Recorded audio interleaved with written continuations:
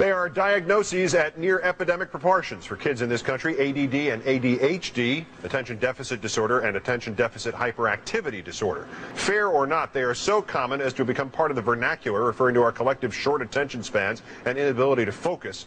Don't mind him, he's got ADD. According to a member of the American Academy of Pediatrics, when our nation's doctors encounter a patient with one of these disorders, they go right to one drug, methylphenidate. You may know it better as Ritalin. But there is a lesser-known treatment, one that may, in fact, be more effective with fewer side effects. Cannabis. You may know that better as weed, reefer, Mary Jane, marijuana. Dr. Claudia Jensen is a clinical instructor at the University of Southern California and a practicing pediatrician who advocates the use of medicinal marijuana for the treatment of ADD and ADHD. Dr. Jensen, good evening. Hi, hello. How are you? This is something you feel strongly about. You even testified before Congress a few weeks ago on the use of medical marijuana. What led you to the conclusion that this is a viable treatment for this disorder? Well, that's what patients reported to me, so I listened to them. And I started paying attention and asking more questions when I did patient interviews. Seems to be rather consistent. They keep saying it over and over again.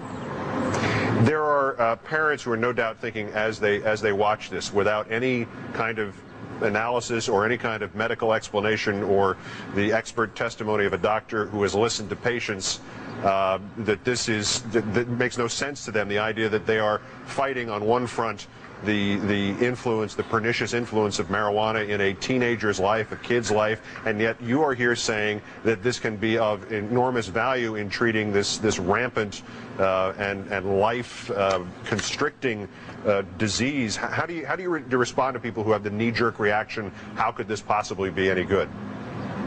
Well, first of all, you're right. This is a potentially life-debilitating condition for a lot of children and adolescents. They become very angry.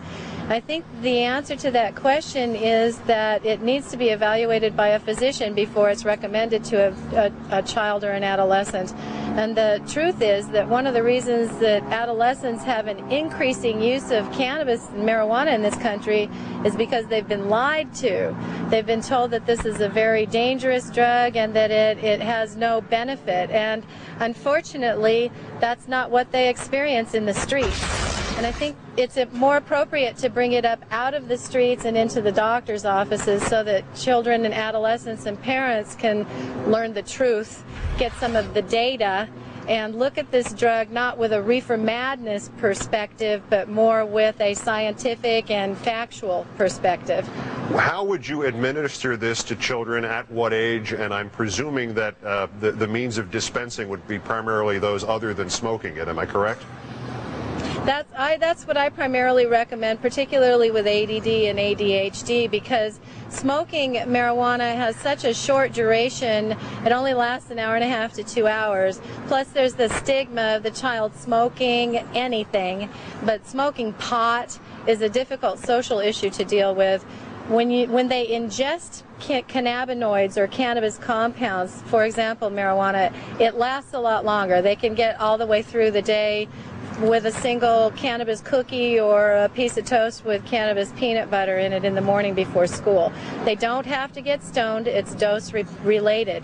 But they do get the benefit of being able to focus and pay attention, not be impulsive, not be angry, be peaceful and relaxed, and pay attention in school, which helps them get better grades, which is the important issue. Anything would work. Dr. Claudia Jensen from USC, many thanks for your time tonight.